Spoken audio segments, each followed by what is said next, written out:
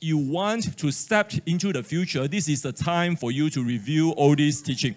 So that's why today we are still celebrating the conclusion of Passover. But remember just now, someone was prophesying that, the power of resurrection doesn't end with the celebration. It continues on and on and on. So it's time for us to look into the future. Now, we have done quite a few series in the past 6 months, building the house of the Lord for the future. I think 6 or 7 or 8. You can review those things. We talk about watchmen and intercessions. Now, I'm just promoting all these things because it will help us in the next 6 months. It will help us in our warfare. So we go all the way back to the Sarawak elections. And of course, regardless of the result, it is important that we deal with past trauma. It is important we deal with the current emotion. It is important we don't let hope defer come into the land, don't come into the heart. So I'm glad to see many of you here just celebrating once again. So I want to conclude the whole Passover weekend by going into today's. It's a time to look into the future. So these next 6 months, God is going to cause something to be developed. So let's just talk about the time that we are in. Actually, when we think about the exciting time, it is a time of restoration. Everyone says restoration. So it's like there is a Spirit of God moving and He is changing things on earth. What is the purpose? So that all things can be restored. Restoration is linked with harvest. There is an end-time harvest that we've been talking about on and on. But the time is really in now, this decade of great harvest. But before we can go into the field and take all the harvest, things must be restored first. Acts chapter 3, verses 20 to 21, and this is Peter preaching, and that he may send Jesus the Christ. Why is it important? The Messiah. Jesus, now his position is the Messiah. He is no longer just the Passover lamb, but he has become the Lion of Judah, right? That he may send Christ, Jesus the Christ Messiah, appointed for you, whom heaven must receive until the period of restoration of all things. Everyone say all things. So there are many things to be restored. Some have been restored, but not quite. And about which God spoke by the mouth of His holy prophets from ancient time. So it's like all the things that has been said. Now, one of the things I really want to encourage all of us, every time we are confronting with difficult revelation, every time we see something, we hear something that we find it hard to process, always look at the full counsel of the Bible, full counsel of the Word of God. So that's why I say all the things the holy prophets from ancient time prophesy. Now, the word receive here is a Greek word, dikomai, which means to take up, to hold up. Some translation use Jesus must be retained.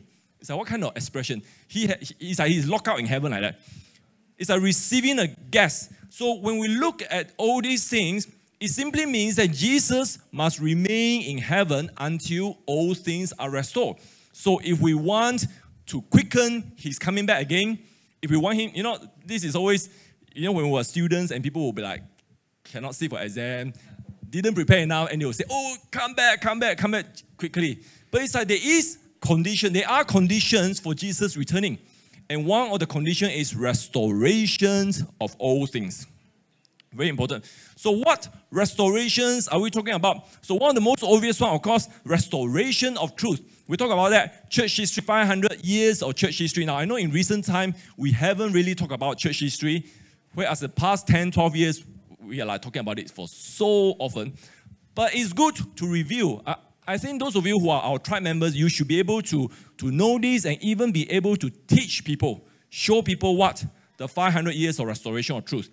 Then remember we did the course on the restoration of the tabernacle of David, and that is what was prophesied in Amos 9, that God will restore the tent of David once again. So this is the third day church that we're talking about. Then another thing, and this is linked with Passover, is the restoration of God's design in one new man. Everyone says one new man. So you have the Jew, the Hebrew, the original covenant people. Then you have Gentile. So are you a Jew or Gentile? Any Jews here?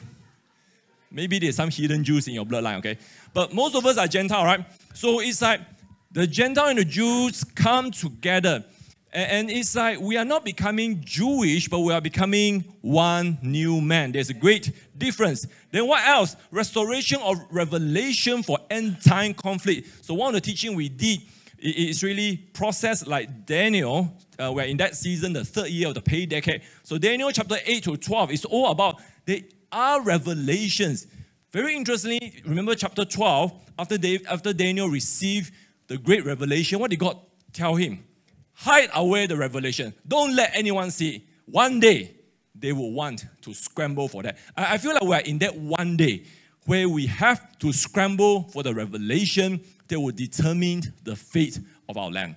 So I'm glad today, so many prophetic words concerning the land, so many prophetic words concerning the wind from the east, because that is a covenant, that is a root covenant that God has given to East Malaysia, to Sarawak, to Cebu especially. And we're just reminded of the 10, 15 years period. So many apostolic prophetic seed came into that land.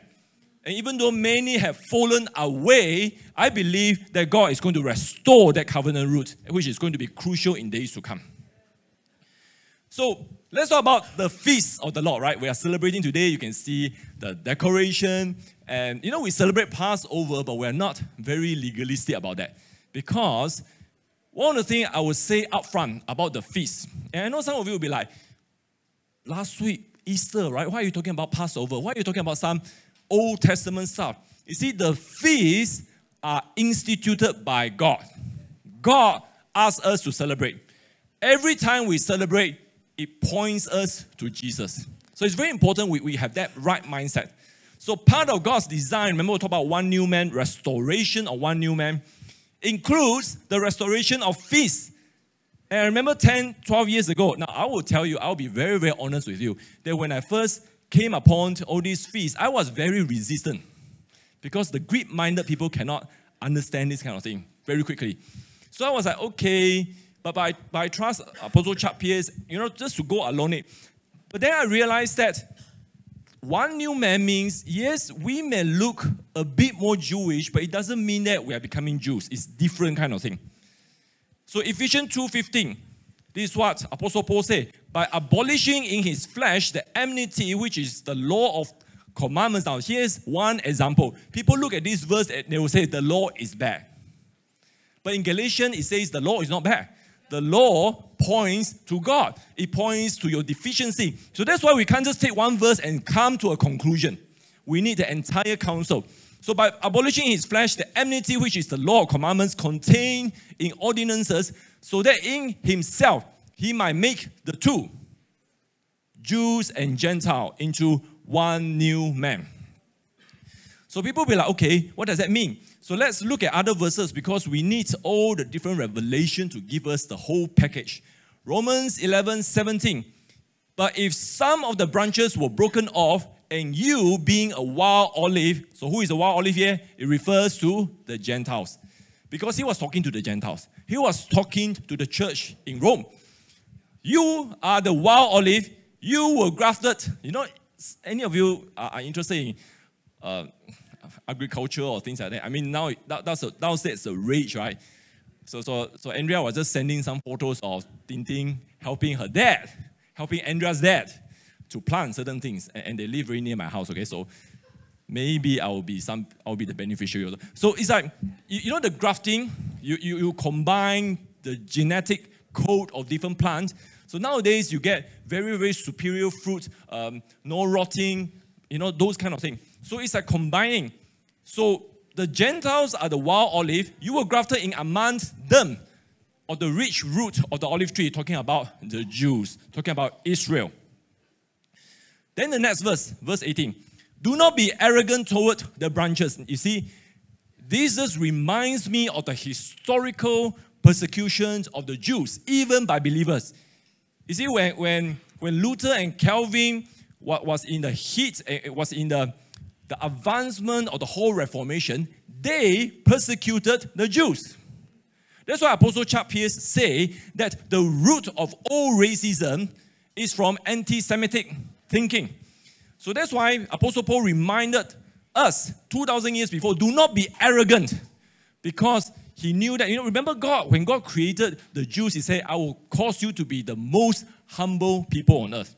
You will have nothing, but because of that, my glory can be manifest.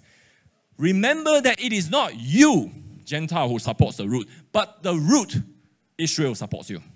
So that's why we need to have the right mindset. I mean, if people say all the things in Old Testament are irrelevant, just ask them, explain Romans 11. You can't. So we need the entire counsel, and then God will give us the revelation. Now, Romans 1:20 is one of my favorite verses of all time, because, Romans 1 is a very interesting passage. In fact, in many Western parts, in Canada, for example, authority have banned the preaching of Romans 1. They say if you preach Romans 1, you are preaching hate crime, because it went down to list the perversion, right, of all the things. So that's why it's very interesting, it's very exciting, the time we are living in, because there are like-minded people, even in different aspects of the seven mountains. They are pushing back. There are people in entertainment mountain, there are people in media, there are people in government. So you remember the big news, right, with Disney challenging the grooming law. Look at what Florida government has done. They have, if you study the whole history, basically Disney was secretly buying land in Florida. Because can you imagine if today someone came to your next door and want to buy the land, and they say it's Petronas or it's someone, there might be oil in your land. All of a sudden your whole neighborhood price will go up crazy. So in Florida, they went to use Shell company and they bought a lot of the land. It's like as big as a town, because they didn't even know that it was from Disney. This was done by Walt Disney himself in the 60s. So eventually, somehow, they managed to get a deal that Disney is their own government in that place. Can you imagine? You are a company, you are your own government. Like, let's say we are our own government here. Say, come here, I'm going to collect tax, I'm going to collect toll, you have to pay me because it's a law. But anyway, to cut the long story short, the Florida government has removed that privilege through law. Now, one of the things when that happened, and the Lord just spoke to me and said, Florida used to be a swing state. You know what is swing state? They can go red, they can go blue, and all of a sudden I'm thinking about Sarawak. Sarawak used to be called the deposit of Barisan National, but the Lord said, no more. For you are not going to be a swing state anymore. You are going to be a state that will cause an impact to this nation. So that's one of the things that when I read that, when you read news, when you watch movie, God can speak to you in different ways. And all of us receive things. For me, I read the news, I see movie, and that's the way I process things. So I just want to encourage you, don't limit how God speaks to us. Coming back to Romans 1:20. For since the creation of the world, His invisible attributes, His eternal power and divine nature have been clearly seen, being understood through what has been made, so that they are without excuse. So talking about how, people always say, these people never hear the gospel, God is not fair, but this is the verse, right? Say that through all the qualities of creation. But the word made here, it's not Hebrew word, it's a Greek word, poima, which means, which has been made a workmanship. That means the hand of God is involved.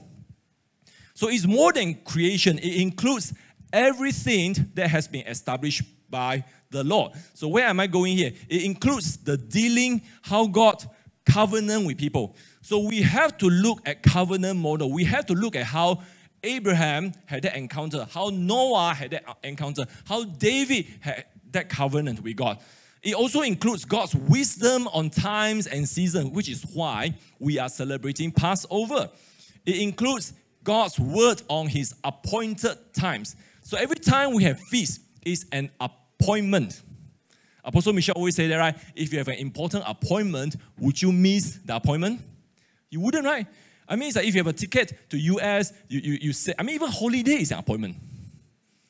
If you spend a few thousand ringgit for a holiday, you wouldn't miss the flight unless something drastic happen, right?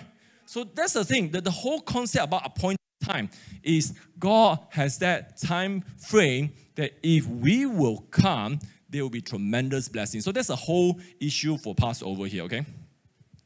So Passover 5782, we just So you know when Passover started, it's 7 days celebration. 7 days just ended on Thursday. But remember, we are not being legalistic here. We're still in a spirit of Passover. So Exodus 23:14, and this is what God said, 3 times a year you shall celebrate a feast to me. And later on he said, it shall be forever. Right? So the feast here refers to the major feast.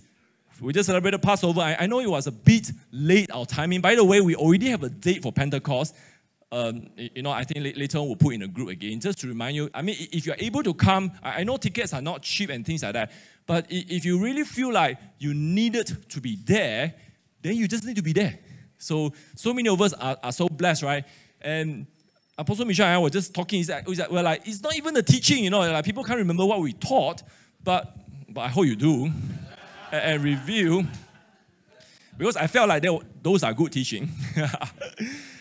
But it's the corporate anointing that causes us to press on. So I'm really glad today, even with Judah and all, we're still carry through the anointing that we receive and experience. So these are the feasts. So do plan for Pentecost, do plan for Tabernacles. Of course, I don't believe we are going to, just how so many have prophesied that the pandemic is over. So, how do you make it over? Live as if it is over. So there was some warfare concerning some people coming back and people getting a bit sick and things like that. But I'm glad most of you are here. So do what you need to do. Get that revelation from God. Each feast carries a unique blessing. So Passover is so much warfare, so much pressing through, so much overcoming. So that's why when people can celebrate Passover, the next 2 feasts are easy. Normally, if they can't Passover, they can't process through the issues of their emotions, then they will struggle.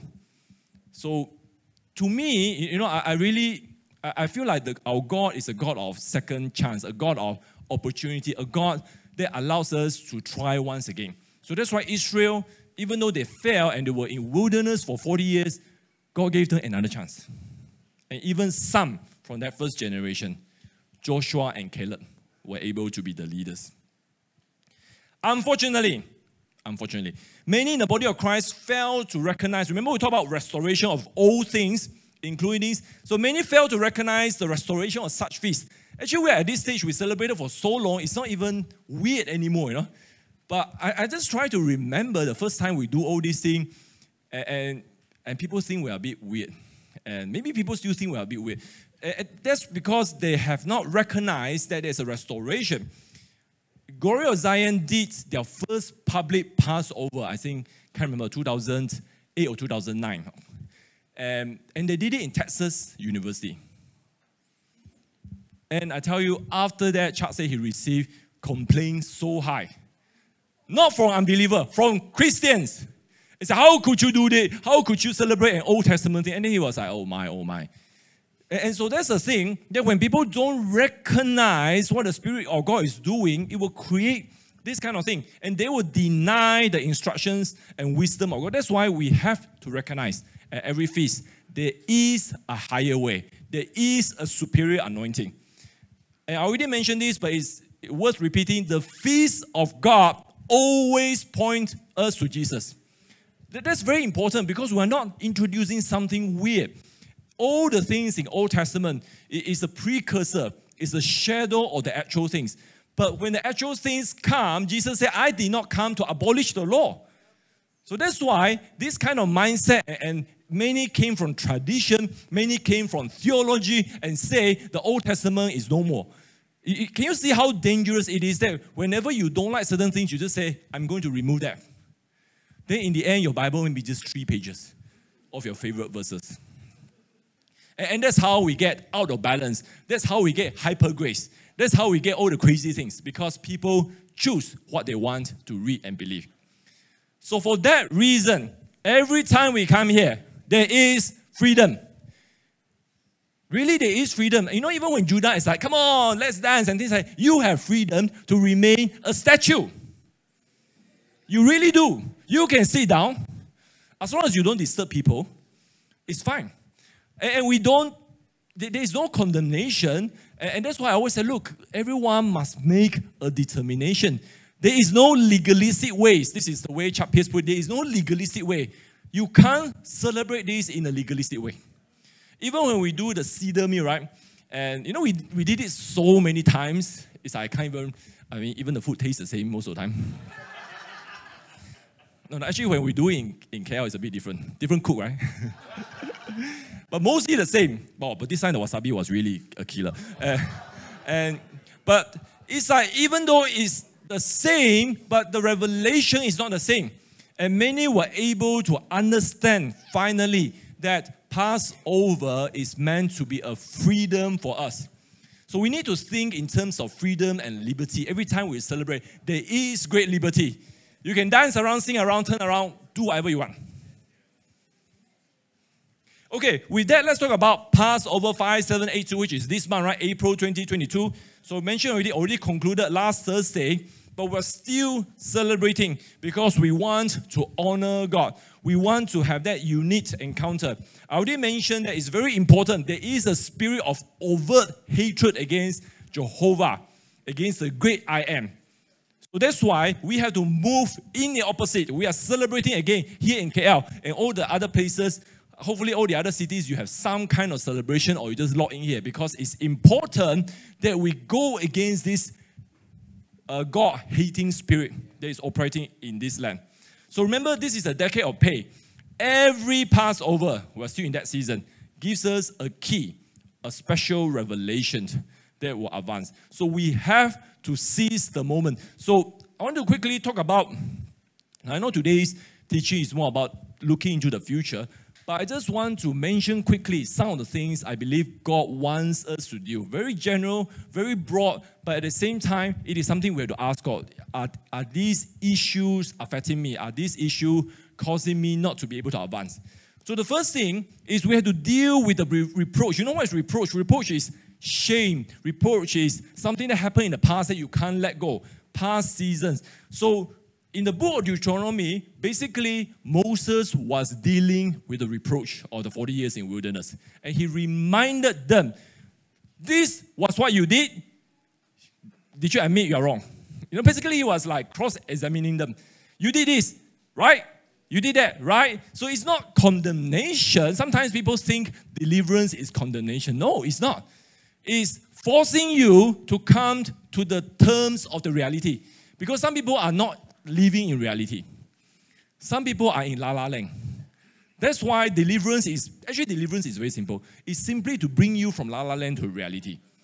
And then you decide, continue here or you want to float again. Very simple. That's deliverance. So many of you have experienced that. So many of you are moving in that direction. So we have to deal with our emotional past. That's one of the things about Passover. But that's not the only thing. We have to deal with the present time. Unsanctified emotion. Any emotion that is not put under the cross is unsanctified. It is an emotional present that will cause us to go haywire. And this is the thing we have to ask God. Maybe we have dealt with the past, but what about the current things? What is our current hope? What are our anxieties, our worries? Are we putting them under the feet of the cross? Are we allowing the blood of Jesus to deal with that? So that's very important for us to ask, to deal with. Then we have to deal with hope defer. So, yesterday, so Lyra and I were just doing a podcast recording, and, every now and then, this hope defer came out. Because hope defer is so strong in Malaysia, it's so strong in this land. So the way I define hope defer is an emotional fear of future. You fear for the future. You fear you can't cross over. In fact, when I look at Israel, the first generation, this was what happened to them. They wanted quick result. And even though it's only a few weeks, and then finally, God caused them to go into, send the spies, they came back, and still, it was just full of bad faith. That's why they had a fear of future, and it took 40 years of deliverance. So we had to deal with that. But the last one, and which is what I want to talk about today, is there has to be a hope and trust of a glorious future. Look into the future. So I'm glad today's prophetic words is all about look into the future. The pandemic is over. New opportunity. All these things are very, very much what this Passover is all about. We have to leave the old. We have to step into that new domain. So 4 things I want to talk about. And in fact, this is going to be, the things I'm going to develop for the next 6 months. And, we have been talking about building the house of God, but I want to do a series, building the house of God in the 7 mountain, because we are all called to different area. And 7 mountain is different from religion mountain. It's different from the house. So we have to know what is our calling. What are the natural gifts? What are the spiritual gifts? What are the warfare? What are the intercession? Who are the Cyrus, etc., etc. Then we want to deal with covenant root systems. And that's why just now, I was just really, really reminded of what happens when Chuck and Tim came, and even Cindy Jacob prophesied the intercessory wing from the east. I know it's happening, but it's not quite complete yet. And intercessors will know immediately that we have not completed the job, that the shift is not complete. So we are dealing with covenant root systems. By the way, every time we talk about root system, it's a good, it's a bad. So now recently, we moved into a new house. So Solanshi is like doing all kind of gardening stuff. It's like becoming a wild place. But when you look at the root system, some are good and some are bad. And you have to deal. Good one, you preserve. Good one, you add to it. Bad one, you have to kill. That's why it's like if you want to save yourself from trouble, just do like what Jared did, artificial grass, or just concrete the whole land. But some of us are called to be the tenderer of garden. So the Asher anointing, we just commissioned so many people into Asher, right? So people are already thinking, what can I be commissioned into the next round? So it's a good thinking. I want all of us who are aligned with this house to think, what can you be commissioned into? Not so that you have more title, you have more certificate. It's like, I think we all have enough certificates. But it's like, what kind of, do we want to be sent into the place? It's just that. It's a sending sort of thing. And this 3rd point is something that really the Lord has been speaking to me. Possessing cities we do not build. It's like, wow. It's like great favor. There is favor and there is this kind of favor. Receiving city. Do you know how much cities are worth? And finally, the point I want to talk about is there is a generational impartation. We look at the end of Joshua's life. And, he had victories. He had done everything. But he was more concerned. What would the next generation do? And that's something we always must have at the back of our mind. So I'm just going to go through these things. We will unpack them slowly over the next 4 to 5 months. But just an introduction today, okay? So 7 Mountain, I know a lot of us, we know 7 Mountain already. Now, before Passover, remember the 6 months from head of the year, October 2021 to April, we've been focusing on building the house of the Lord, right? 6, 7, 8 series, I can't remember. And we talk about a few things, which at the end of every teaching, we kind of sum up, remember? So we talk about foundation. Everyone says foundation. Now, this is so important when you build a house. You have to ask yourself, what are the core and non-negotiable? For example, very simple. If you want a house, landed, strata title, budget. Budget is non-negotiable, by the way.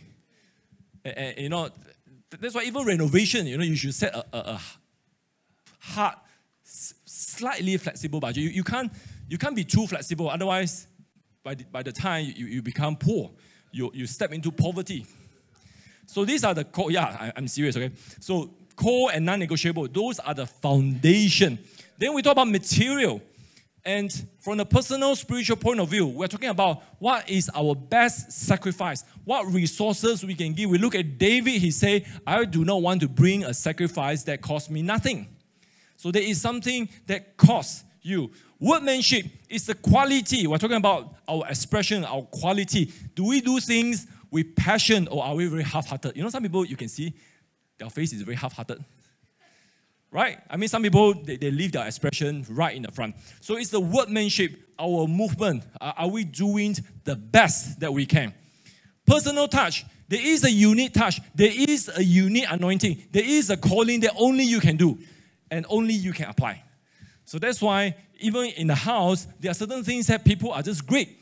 You know, you have different people in different ministry because they are called, they are gifted. Even some of you, maybe you say, oh, I'm just filling up the role. I'm just a kalafe or whatever. But you're still doing your job. And God can promote you and cause that to become a unique touch. Robustness. Would it stand the test of time? Now, suddenly I think about workmanship, the expression, you know. And just now remember David was trying to stir people up. And you know, if you want to have that passion to celebrate, you need to watch football. You need to watch sports. When you see them scoring and winning, the kind of pure expression. And you know, especially football more than basketball. Football, or even the celebration, you know, like people like Ronaldo, Messi, they all have their unique celebration, you know. It's like only they created it, and there's a whole story behind it. The other day I was just reading, you know, Ronaldo has a celebration, right? He will turn around 180 and land. Actually, it's quite hard to do. You try to do it, you may slip, okay? There is a story behind it, why he's doing that. He wants to express something out from the depth of his emotion. So it's very interesting that some of us need that losing up. Some of us need to, do what you need to do, okay? So if you need recommendation, talk to some of our people. Now, interestingly, next week we're just releasing our sports podcast episode, but we're not talking so much about sports, more about politics. But still, just find something that stirs your passion. I mean, if you play chess and you have passion, that's fine. Go there. Then the joy of winning, that will cause that expression to come up. Yeah, I mean, we all have something that when we do, we find like we are really, really expressing the very best of our emotion. Okay, moving on.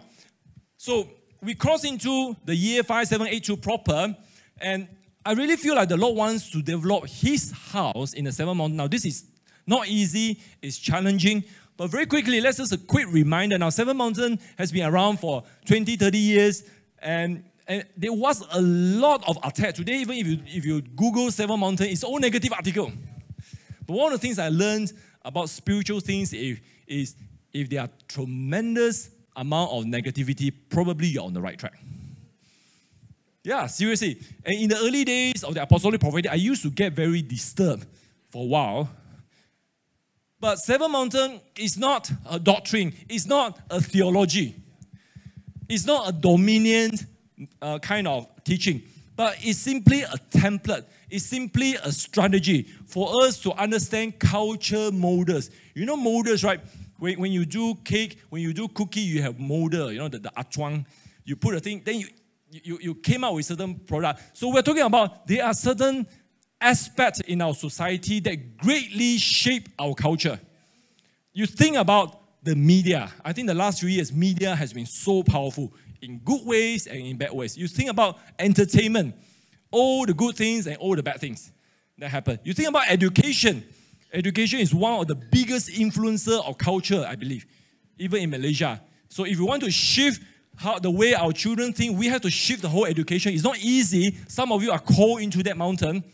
So culture molders, we are talking about different segments of society. They have great influence over culture. Why is it important? Because we think about making disciples of nation. You want to convince entire nation, entire people group that the kingdom way is better. So to do that, you have to establish culture. You have to shift and conquer the mountain. That's a very, very quick summary about Seven Mountain. We will go in more depth in our series, okay? So for us as part of the ecclesia, we need to understand there is such a thing called gospel or kingdom. Jesus died so that the gospel or kingdom can be expressed out. And it has power, authority. Jesus obtained himself to shift and transform the world. So this is the baseline. We must understand that the power of the cross actually can overcome. When Jesus ascended into heaven in Acts, right, he said, all power and authority, right? All have been given unto me. Therefore, I sent you out. So our goal, very simple. The kingdom of God be established so that a great harvest can be obtained, and then restoration of all things. And then in Matthew, remember, Jesus talked about when the gospel of kingdom is preached to all nations, then the end will come. So that's kind of exciting, right? Can you imagine Jesus came back when you're still here? I don't know if that will happen. Some people think it might, a lot of people think no.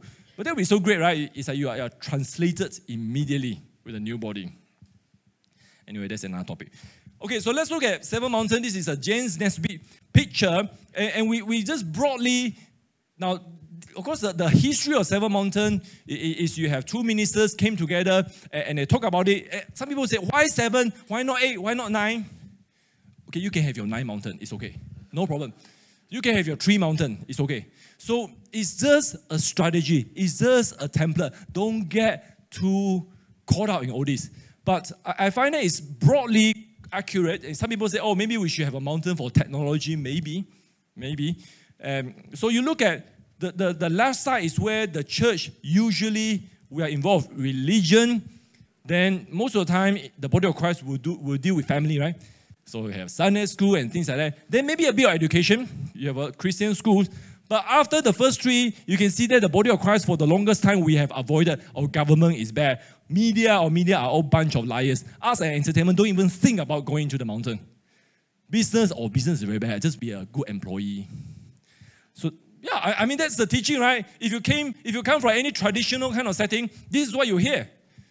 And the most ironic thing about Christians is when you have business owners that don't even encourage their own children to go into business. Seriously. So it shows that we have been totally deceived. But I'm not going to the teaching today. I only want all of us to consider this question.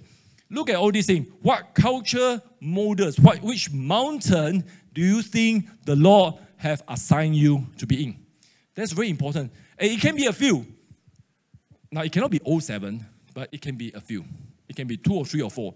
And you're going to ask God, because this is very, very important in this season. We are going into the place, because this is where the wealth is. This is where the influence is. This is where the Cyruses are. You don't get Cyrus in church. Cyrus is an outsider. Cyrus may visit your church, but he's not your tribe. He's not aligned with you, but he will help you. So that's why we need to find the Cyruses in all the mountain, and then we will get the resources we need. Okay, so a few questions to cause you to think about, and we'll unpack them in the weeks to come. What are the core spiritual and natural gifts required to succeed? One of the things that we really find is that people don't think about the natural aspect. And so this is something that I want to encourage everyone to think. Let's say you are supposed to go into entertainment. Then you're like, okay, what is your gift? Can you sing? Can you dance? Then you better sing and dance well. You better know how to look great. This is common sense. It's like you can't go into entertainment mountain and look like fill in your own blanks, okay? And so that's the natural part that you need to develop. Or if you say you're going to media, then you have to be able to communicate. You have to speak well. You have to have good intonation. You have to fix your pronunciation, for example. Right? So the natural gift, and I declare in this season, God will upgrade our natural gift along with our spiritual gift. Now, being in the right mountain is very similar to being in the right place and right time. So that's why it's not a casual question. You cannot just say, oh, that looks nice, but are you called to go there? Are you assigned in that place?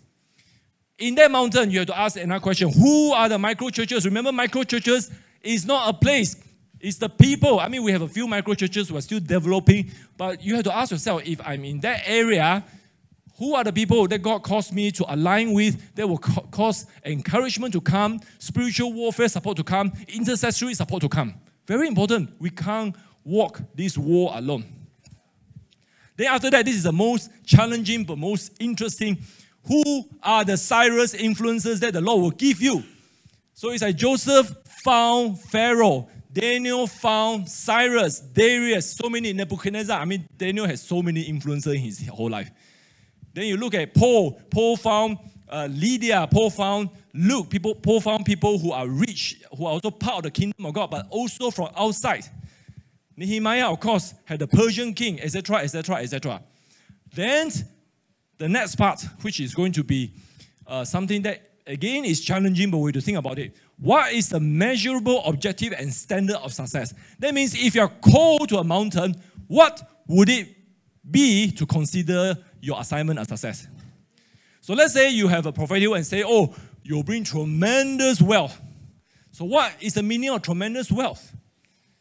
Tremendous wealth maybe means you're going to have a public listed company, for example. You're going to have millions. You're able to give millions to the kingdom of God.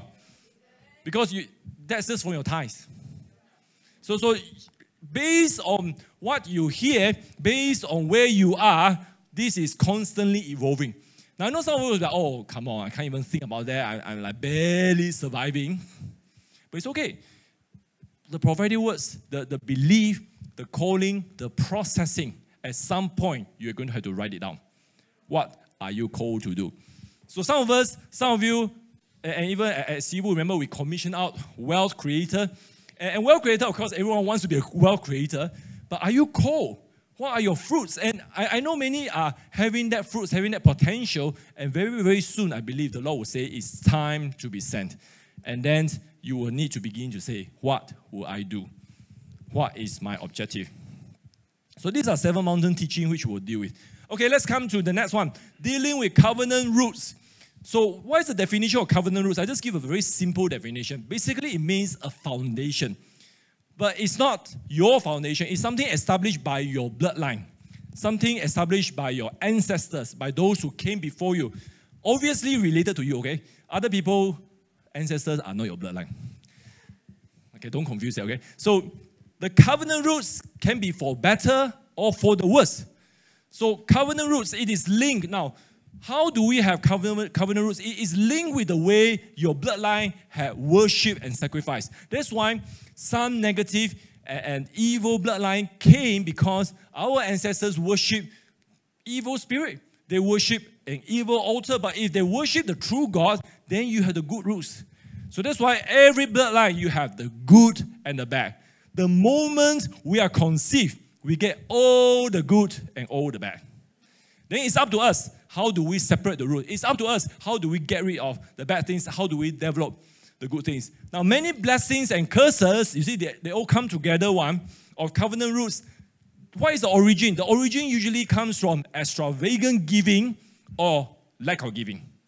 So many curses came from no giving. So that's why if there is a lack of giving in the bloodline, it becomes so important for your generation to establish a pattern of giving. You break the curse. You break the root. So that's why the Passover season, which is now, is always a time for us to get connected, to get acquainted. And sometimes you have to talk to your parents, you have to talk to your grandparents. And I know it's like we did FIC and we just potong the things, but it's more than just potong. It's finding the good, finding the bad. So if we found that there is a blessed covenant root, it's a good thing, what do you want to do? You want to redig. Like what Isaac did, right? Isaac dig it again. Like what David did. He remembered, he knew he was from the house of Judah. So he dig. So then you want to establish it in present time. And this one really caused me to think about the prophetic words, especially for Cebu, because when you study the history of Cebu, so many of us are linked there. And this is what the Lord reminded me, that after the second generation, the people have abandoned God. This is a fact. And God wants us to reconnect with the original covenant root, which He gave them when He landed, when the believer landed. So it's very important. We need to look for the blessed covenant roots. Then there is a cursed covenant roots. All the bad things. Not very complicated. Just have to get rid of it. Found it and get rid of it. And make sure that it doesn't continue from your line. Now, I'll give you an example. You know, the giants were destroyed in flood, right? Genesis 6, you have the Nephilim. The giants were killed. And then how many people survived the flood?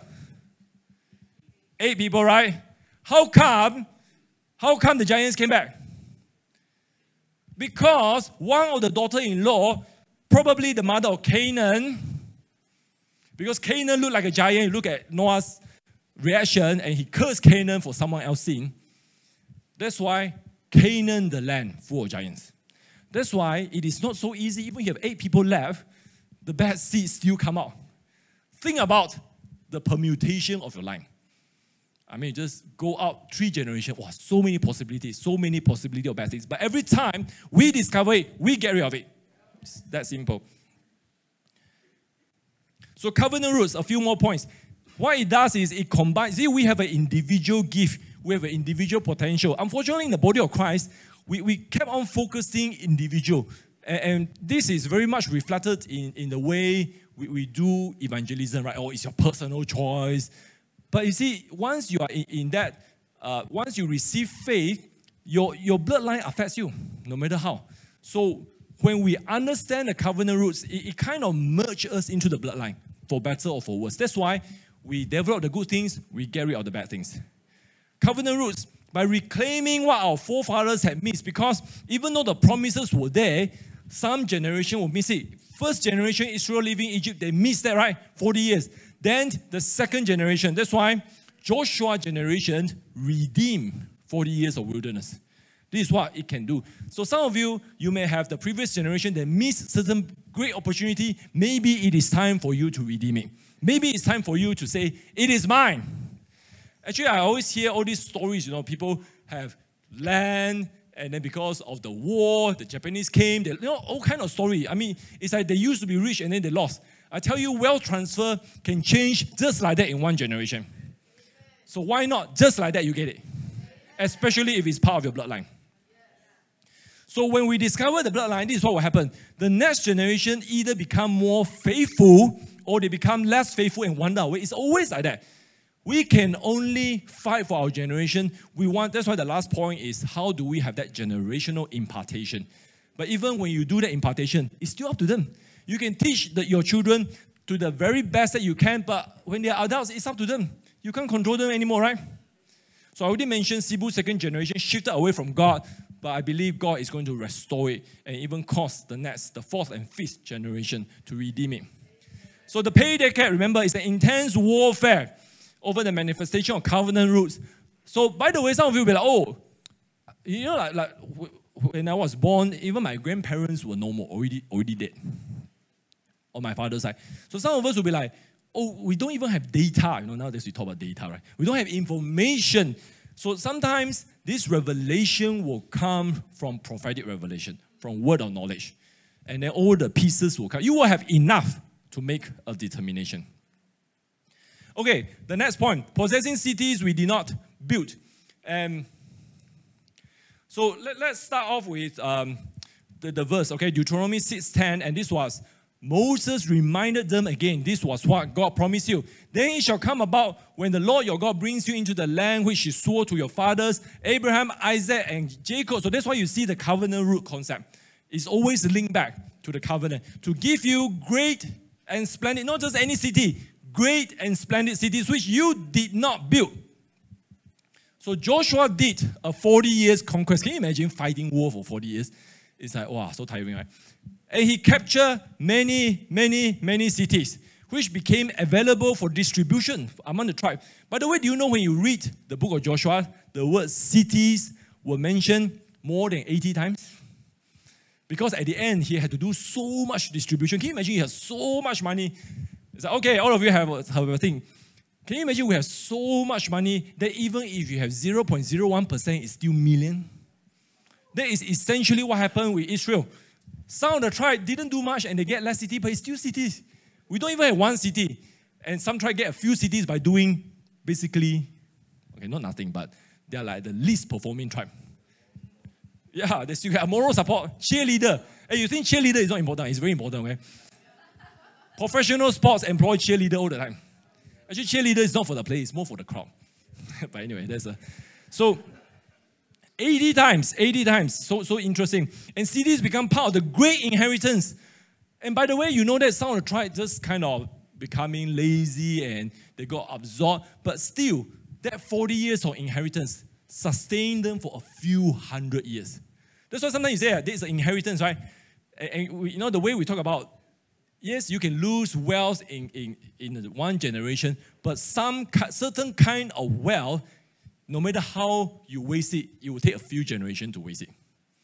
So for example, you talk about the top richest people in the world. If you inherited all their things, no matter how irresponsible you are, it will still take a few generations to waste it.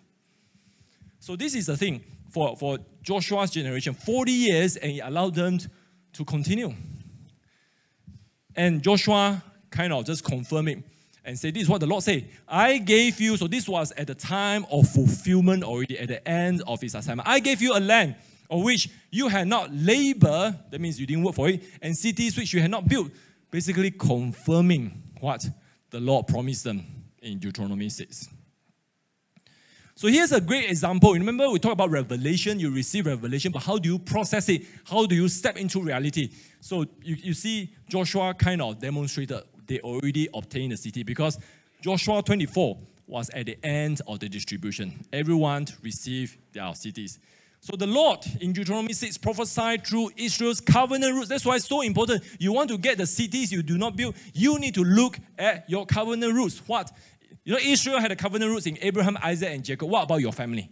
What about your line? What about your bloodline? You have to ask God, what is my inheritance? Because do I get cities? Where is the city? Do I get nations? Where are the nations? You have to ask this kind of question. So such was the favor. Everyone says favor. So the Lord reserved for them, even though it took them 80 years. Remember, 40 years in wilderness, 40 years of warfare to get cities. 80 years. One generation did not even see the inheritance. So here's the thing about favor. It's from God. It is really from God. But it requires obedience. It requires some action. So for Israel, 40 years of wilderness, then it requires another 40 years of what? Warring, pressing, possessing. So that's why, do we want the same favor? Of course, we all say yes, but we have to understand the nature of favor. Pressing, pressing, pressing. It's like a door that you need to walk through. We have to do certain things, otherwise the favor will not be crystallized. You know, that's a legal term. When you have a voucher, when you have something that can be redeemable, you need to crystallize it. You need to go to bank. You need to write an instruction, and the bank says, okay, I'll credit into your bank account. XYZ million ringgit. Last one, and it's linked with the last point. Generational impartation. So you think about Joshua, successful campaign.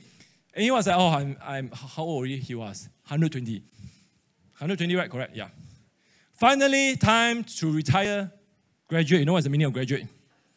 Graduate to heaven, right? So he had victories, right? He was stepping into the promises of God. Great achievement. He said, oh, he could just goyang kaki and say, oh, look at what I have done. I've given you all the cities. You should be thankful to me. You should make me the emperor of this land. No, he didn't say that. But he was more concerned about the impact on the generation, because he understood what David and Apostle Paul will later be recognized. Remember, these things are described to them. They have fulfilled their purposes within their generation. So Joshua understood that even at that point. Moses understood that. Now, Moses, by the way, do you know that? Do you realize Moses also fulfilled his destiny? He did what was needed. He brought them out. He couldn't bring them in, but he did. He ushered the deliverance. But Joshua, after distributing all the cities, Joshua 24:15, and he said to them, you have all the inheritance here, but let me just tell you right now, you have choices. Choose for yourself today whom you will serve, whether the gods of which your fathers served in Egypt, or the gods of Amorites now in Canaan. But as for me and my house, we will serve the Lord. So he was giving them 3 alternatives. And we can see what it means here in terms of the generational impartation. See, with the Moses generation, they faced the gods of Egypt before they crossed Jordan, right? So once you cross Jordan, it's Canaanite. It's Canaan. But before that, it was still wilderness. It was still Egypt. So those are the gods that kept Israel in wilderness, because they couldn't take out the God of Egypt. They couldn't overcome the deliverance. And that's why 40 years was needed. So he was just reminded them, do you want to go back to this era? Because remember, they wanted to go back to Egypt. Right? All of a sudden they say, oh, we miss the food. We miss the garlic. We miss the leek. It's like, oh my. Some people can really be seduced by food. And that's what happened with Esau, right? Esau, for a moment of flesh weakness, gave out his inheritance. That's why God said, I hated Esau. For someone to give away your inheritance over the comfort of your flesh, God said, I hated you. Then he said, or what we are doing right now, Do you want to do what we're doing right now? We're in Canaan, we're fighting the Amorites, we overcame them, we have our inheritance, but this is not our future. Do you realize that Joshua was telling them, we have done great, but this is not our future. But there is a future. What will you choose? Every decision will cause a pattern of prosperity or a pattern of curse. And we see that immediately in the book of Judges, right? 400 years of cycle. And really, like what the Hokkien say, right? Usi ki, usi lo. That's really the book of Judges. But we don't want that. That's not a very stable kind of life, right? I mean, I was just thinking about the era you want to live. Definitely not in Judges. It's like you can die anytime. So that's why Israel did not choose wisely. And I believe that is why after Joshua, God did not appoint another leader, because he wanted them to be self-starter. He wanted the tribes to be self-starter. And they couldn't, and they were overcame. That's why from time to time, God had to raise out a judge. After 40 years, after 50 years, after 80 years, whatever years of bondages, a judge will be appointed, and they will cause Israel to gain freedom. Okay, last round already. So processing your Passover, we are finishing Passover. Now we had a tremendous regional Passover celebration. I mean, it was really, really great. And that's why I think later on we'll put in the announcement, the next date. I always say this, you know me, I don't force people to go to Feast One. That's not my style. But I want to encourage you that if you feel like you needed to be there, and you are able to, financially able, practically able to, then you want to join us at Pentecost. For a lot of people, Pentecost is really the great time. You know, it's the blessings, it's the fire of God. I mean, I personally prefer Passover, but it's going to be very, very interesting. So if you're able to come, just plan now. And what we're doing today, we're just continuing the celebration, because basically, why we do this, we want everyone to have an opportunity to cross over. Everyone to be able to cross over.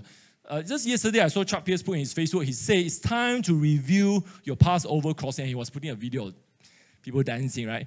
So it's like sometimes you think, oh, what is worship? What is dancing? It is to cause you to cross over. Why do you dance? Because some of us need to dance out from our misery and from our past and be ready for your future. You see, the Lord wants us to look at our crossing over steps. What are we doing? Are we doing the right thing to be able to cross over? And He wants us to have a great future. Now, by the way, these two lines are not the same thing. You see, God wants you to prosper, but it doesn't mean that you are prospering. Right? Remember the verse, God's desire is that none shall perish, right? But many people are still perishing. So His desire and the reality are not the same. So crossing over, Passover, really is to reconcile. There is the will of God. There is the desire of God. And we're just hearing Robert Heiler teach the other day, which is just an astounding truth. And he said that God's first choice for Jacob was Leah. Actually, I think about it, I think it makes perfect sense. Because it's Jacob's personal emotion wanting Rachel so much. The moment he saw her, a soul tie was developed. I mean, you are like, people are like, oh, how can soul tie be developed so easy? I tell you, it can. Yes, you see, a look, and he was willing to labor for years and years and years and cause him to miss out. What proof do you need? Judah came from Leah. What proof do you need? Now, Joseph was great. Benjamin was great. But we are talking about first choice, and when we created a second choice, just like Abraham was supposed to have Isaac, but all of a sudden, he and Sarah got impatient and they produced Ishmael. So this is the moment that we are in right now, that there is God's desire, there is the will, but are we going to reconcile it into our reality? I think this is the whole issue of Passover. And once we understand this, then we just need the faith. The faith, our determination, and our actions. So as we finish off, it's a very simple question. So we are finishing Passover already. Very soon, we're coming to the next month, right? We're coming to the next celebration already. are we prepared to cross over into our future? So Lord, right now I just pray that as we finish off the season of Passover, Lord, you cause us to deal with the reproach and all the emotional issues of past and present that will allow us to move into the future. And I declare right now that we will take the faith and necessary steps to fully cross over into the future that we're supposed to be. All right, in Jesus' name, amen, amen. So we're done for today.